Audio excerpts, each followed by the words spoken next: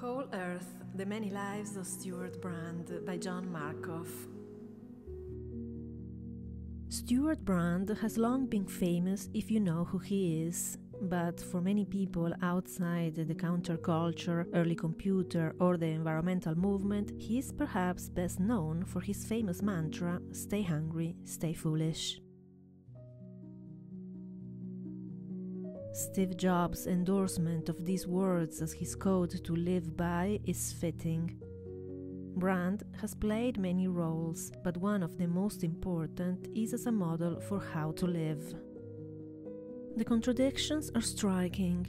A blonde-haired wasp with a modest family inheritance, Brand went to Exeter and Stanford and was an army veteran, but in California in the 1960s he became an artist and a photographer in the thick of the LSD revolution. While tripping on acid on the roof of his building, he envisioned how valuable it would be for humans to see a photograph of the planet they shared from space, an image that in the end landed on the cover of his Whole Earth catalog, the defining publication of the counterculture.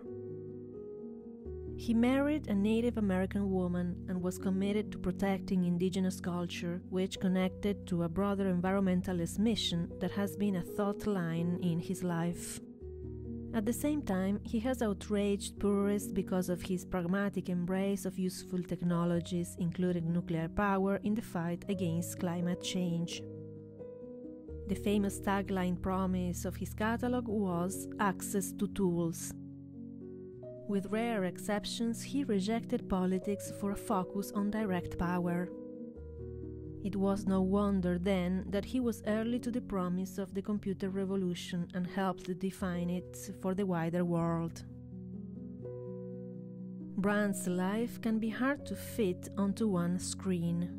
As John Markoff makes marvelously clear, the streams of individualism, respect for science, environmentalism, and Eastern and indigenous thought that flow through Brand's entire life form a powerful gestalt, a California state of mind that has a hegemonic power to this day.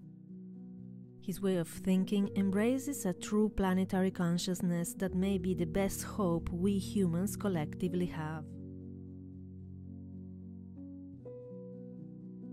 Ask for the book at your local bookstore. Bye.